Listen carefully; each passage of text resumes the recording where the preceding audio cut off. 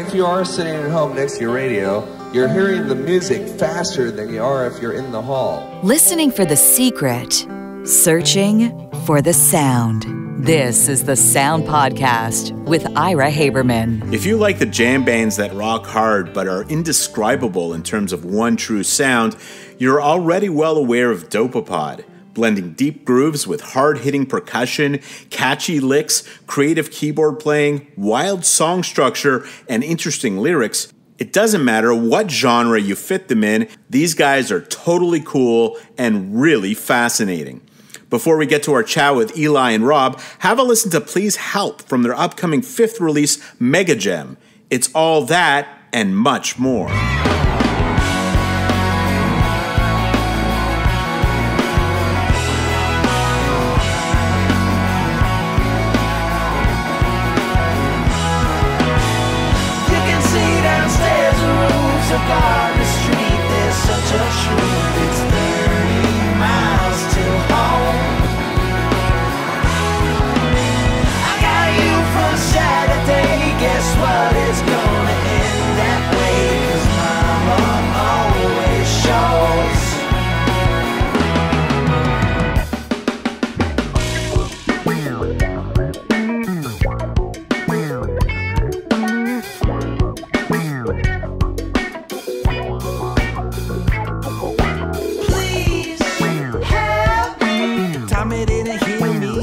In a panic. Cash, take. The only better place to be was where we couldn't go now. Nobody in the radius that knew any coordinates. Crash, jumps, until we found the way back home. Will we ever find a way out of here? No, not today. Otherwise, you'll feel sublime. Nothing different. See downstairs, the rules of God in the street. There's such a truth. It's 30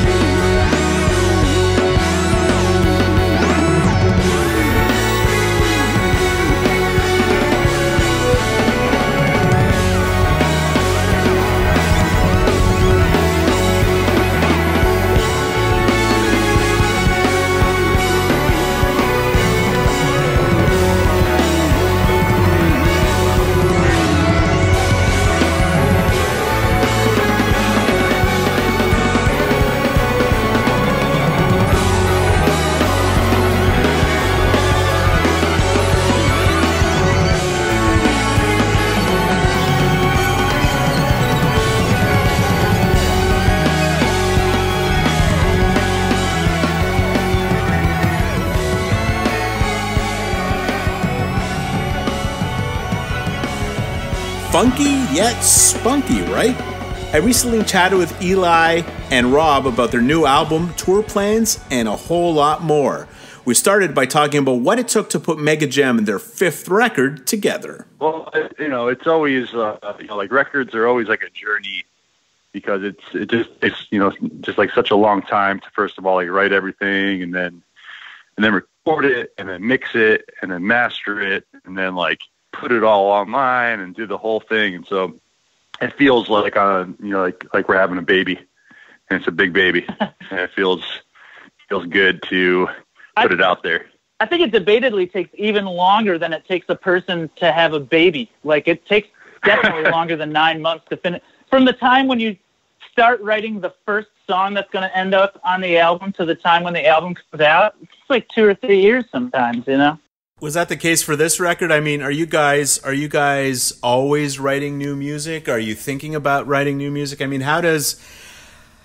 take me through the process of putting together a record, because obviously it's taken some time for this one. Take me through the process of writing this record and getting it all down to tape. Well, we are, one of, I guess, like every band in this, scene, poured on top. And so it's kind of, we're always working on like new music that like we're trying out live, and certain songs, like as soon as you play them live, it's just, you can feel it, it's like good. And we kind of like go through that process a lot with our songs. Like, we try them out live, see how they go.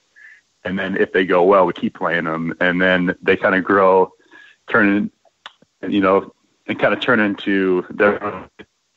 And then eventually when we have enough music, then on this record, we actually went to this, like, this barn up in the mountains of Colorado. And like, we brought all of our own gear and set up, like, we have a sound console and all of our own gear and our mics and cables and everything, and just, like, did the live setup, but in a barn, recorded everything on our own. So it was really cool just to be like, it was just a week up in the mountains, and it was a really, really fun experience. It was in January too, and we were basically snowed in up there. It was like almost cabin fever status. Like, the snow is, we had to leave early. We had to like change our flights because there was some crazy blizzards coming in, and we almost didn't make it out. We had to like call a friend who drove for 2 hours to pick us up. It was a little like the Overlook Hotel in The Shining. Like, we were snowed in, but in a good way. It made us a little bit manic, but in a way where we could come up with some really strange ideas and take as long as we needed to make them be good ideas, because sometimes an idea, like, it's not a matter of a good or bad idea. It's just a matter of how long it takes to fine tune it so that it's something you can actually use, So I felt like we had a lot of time to make all those weird things come to life, There was nothing else to do. There's no phone service up there, There wasn't really anybody around, so it was cool. Another thing we did, which was cool, is that we just had we did a lot of like improv today with just like some improv, and some of the best stuff from the album, I think, came from that. There's a song that it's called Buster Brown, named after Rob's cat. That just passed away. Rest in peace. It's actually my fiance's cat. He lived a healthy 19 years, Siamese cat. So that's a tribute to him. But it was just, a jam that we were doing, and just like one part from a jam, they were like, this is sweet. And so just having like, we weren't in like the normal recording studio setting where like you're on the clock and like, time is money, like record, hurry up. It was way more just relaxed. We were able to do, cool stuff like that. Is it easier to improv because it's mostly it's all instrumental? Is it easier to improv that way than fit lyrics kind of into what you're doing? Well, there's a bunch of lyrics on the album. We made a totally instrumental album, and what, like 5-6 years maybe, Eli?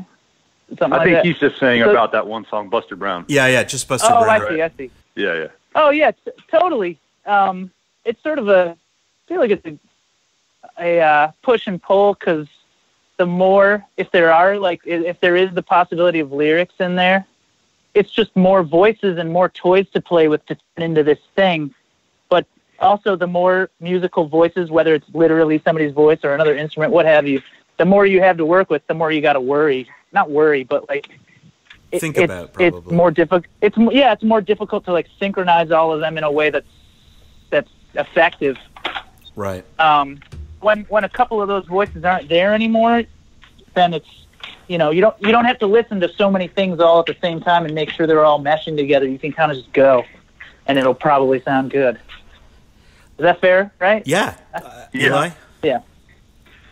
When you're adding vocals, there's just like, I mean, some people improvise amazing vocals, but I can't. So it just kind of takes more time. It takes more time for me to like, actually craft what I want it to be, and then kind of practice it and like work on it. Yeah. The lyrical stuff is probably the most maybe calculated element, I think, in any of our songs. Like it's the least improvisational thing. Everything's kind of like, everything's very calculated to make sure it works pretty well. We spend a lot of time to make sure the harmonies sound good, and the lyrical aspect of it too, and phrasing, how we trying to make sure we say vowels in ways that sync up well. So it's like if someone says like, if it's the word time and maybe Eli's saying time and I'm saying time, you know what I mean? Little things like that. So yeah, that one, don't say, that's an old Greg Allman quote. He used to, like, when he would write lyrics, he would say like, man, they don't sing right, which I always love that. Like it doesn't roll off the tongue well enough to sing it. Maybe there's too many syllables or something, or it's just awkward for your mouth to form those syllables or something. We usually one of us will usually say that at least once during a lyric writing session, I feel like. How much do you have to think about how these songs will come alive in a live setting? Obviously, for this record, you're sort of recording them in a live setting. You're not in a studio, so you sort of have the time it takes to figure out the nuance for a live setting. But is that something that you're necessarily committed to after you put these tracks down for the record?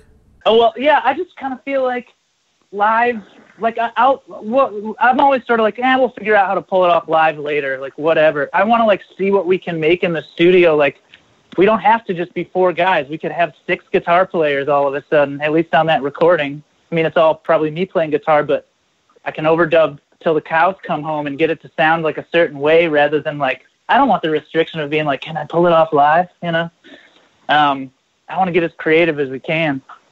I do see why some bands do that. Like I remember reading an article about the Strokes when I was in high school, how they don't record anything that they can't play back exactly that way live. And I got super respect for that mentality too. But for us, it's just fun. I feel like we can't help it. We get a little carried away and want to see how far we can take it. And, Eli, do you feel similarly?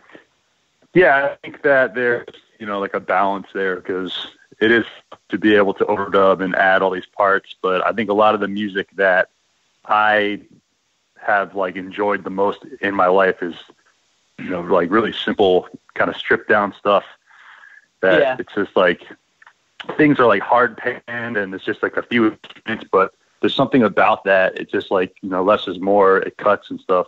But that being said, I also went and we went and like overdubbed a string quartet for this album. So that was just like, for me, I've been really into like ELO, and I was like, I want to try doing strings. So it was just kind of like fun, like, and I don't know if we'll ever do that live, but we'll see. But the other thing, too, is that all those songs we were playing live before we thought about strings or any of that stuff. So it works. It most likely works live before we even start to record it. There's not too many instances. There's some, but not many, where we wrote it in the studio and then tried to play it live. There's a couple, but there's definitely more on the other side. And also, we definitely, I try to definitely be very conscious of, like, I'm getting carried away with dubs or something, to take a step back and listen to it objectively and ask myself if it sounds good, you know? Like, rather than just, you know, like, well, I did all this crazy stuff and it took so much time, and, you know, like, I put this crazy harmony in or something like that. Does it sound good? That's really all that matters, you know? There's a point where you need to ask yourself that. Are you guys all doing that in a collaborative way when you're making the record, that, you know, something may sound good to Eli but doesn't sound good to Rob, or vice versa, or the other two guys in the band, that, you know, you really have this collaborative kind of go at it? We always try a very democratic thing with this band. If anybody feels like strongly that something should be a certain way, like, I'm always down to, like, at least see how about it after exploring it, everything too, with the band, like where we play and what we say. And just, you know, I just try to keep everything, you know, like a group mind, a hive mind kind of, where everybody is, so that no one feels like their voices. Well, at this point, you kind of are a hive mind. I mean, you've been doing this together for a while now. Like, it's not like you don't know what each other's capable of, or where each other's potentially going to go in a song. I mean, you kind of are. I guess on the older stuff it's easier, but even on the newer stuff, you probably have a sense of how the song is going to come together. I mean, I like when it's fun when you don't totally have a sense of how it's going to come together. You know, like it's not like a paint by numbers kind of thing. I also think after so many years, it's just more important for everybody to be happy than it is for the song to be how any one person thinks it should be, you know? Like I'd rather have enough compromise so that everybody gets a little bit of what they want in the song, and then everybody's happy with it, rather than have one person be thrilled and nobody else got what they wanted, you know? Totally. It's the older you get, it's just way more important, you know? Well, you guys are becoming veterans of the scene at this point. I mean, you know, there are new bands that are coming out and are digging in on some of the things that you do, and I'm sure you hear other bands too, and that keeps you fresh with ideas and things that you want to do. And certainly the festival setting allows you to see a lot of these bands, right? Totally. There's definitely like younger, newer bands in the scene that I'm like a fan of, you know. Do you want to shout out any of them? Sure. I mean, Aqueous are some of our best buds. They've been around a while. They're younger than us, but I think they've been a band like 2 years longer than we've been a band. And then this new band, Mungion, Mungion. Yeah, they're great. Their guitar. Their rig stolen. Yeah, in they had Detroit. all their gear stolen. Yeah. Yeah, man. We saw them the day after that happened. They drove all the way from Detroit to upstate New York, and they were playing this festival right after we played. And I got to hand it to them. They were troopers, man. They were smiling, and they borrowed Aqueous's gear and just like made the best of it, you know, like fuck. You know? I don't know if I'm allowed to swear or not. Well, no, sure, why not? I don't know if I'd. Okay, cool. Shit, damn, both. But yeah, I don't know if I'd be that positive if all my stuff got taken, and they were champs, man. I gotta hand it to them. But yeah, I love those two. Trying to think of some more. I'm blanking now. There's like something about like, you know, like going through like traumatic stuff with a group that actually kind of lifts everybody up. And you just know you're going to laugh about it someday together, you know? All you can do is just get through it. Just stay positive. No, totally. Like, just like doesn't help to be all like bummed. How about you, Eli? Are there bands that you're digging on, or you know, are these the two up and comers that are sort of catching your ear these days? Yeah, I just really the scene that we're in, you know, all like just like all the different bands that like we came up with, like Turquoise are like our brothers, you know, and Neil, our drummer, used to be in the band, and their drummer Mikey, you know, our drummer, and proud of those guys and super happy for them for everything that's going great for them now, because they've been working super hard. Their success and everything, and eyes and is awesome. Yeah, I almost feel like if they're up and coming, then we probably haven't heard of them yet. Maybe, you know. Yeah. It's a fine line though. So we're still up and coming compared to a lot of bands, you know. So some of the bands, a long journey. Yeah, but I mean, you are legitimately 6 or 7 years into this journey at this point, and so, that's a long time for 4 guys to stick together or hang out together and make music together. Yeah. And my first show with the band was 10 years ago this March, actually. So that was way before it started becoming like a touring thing, or it was sort of just another band out of like 4 bands that we were all in, you know. But yeah, it's been a long time, man. It's crazy, you know. Go from being a kid to being like an adult in this band, you know. The plan is to tour the shit out of this record and other songs, right? I mean, that's what the fall is all about for you guys. I mean, that's what life is pretty much all about. You take a break to record a new record, and then you're on the road. I don't know if there's that much organization to it. We wish we could be the band that records an album and then does a tour for that album and then doesn't tour again until another album comes out. It's not 1996 anymore, so that doesn't happen that much, unless you're like Radiohead or something. Right. You're just on the road constantly. You know, a lot of the time, yeah, less than we used to be, which is nice. And you mentioned like that we're going to play other songs too. We definitely don't we play whichever songs of our catalog we want. We don't really worry about that the new album's out. Maybe a little bit, but less so than other bands might, you know. Because the more tunes we have in rotation, the whole sort of jam community wants different set lists every night, or a different set list from the last time you were in that town. So that's something we consider, but that also is something we consider less than we used to. We'll just play what we feel like more than it. You know, we can't play this song because we played it the last time we were here. If we feel like playing it, we'll play it. You know. And you're still writing set lists down before you go on stage. I mean, you're not totally improvising the entire set, right?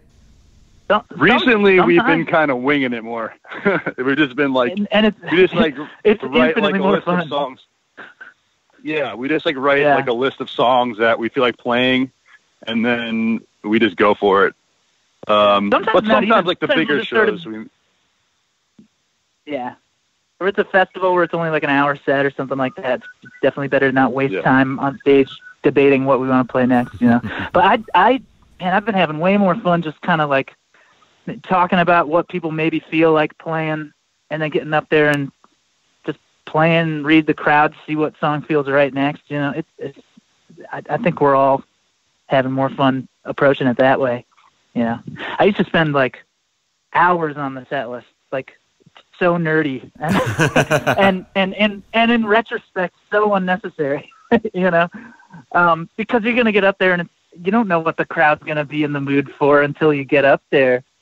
So I used to spend all this time writing a set list, and I get all attached to it and get kind of mad if it changed at all. It's just totally stupid, you know. It just goes in the face of what that kind of music can be about. So anyways, it's just spontaneity, you know. So yeah. Cool. Are you looking forward to any stops on this tour? I mean, the New Year's run, obviously, back home in Rhode Island and Massachusetts is going to be awesome. But are there any other stops from now till December that you're kind of psyched about? Places that you haven't played, or places that you haven't been back to in a while? Or I know we're playing the National in Richmond. I'm excited for that one. Yeah, that's a good spot. We love that place. It's not anywhere that we haven't been yet, but I'm just excited to be on the road with the Motec guys for a while. Just be able to hang out with them and jam with them backstage and do sit-ins, and just because they're all really, really awesome musicians. So I'm just excited to soak up as much of that as I can.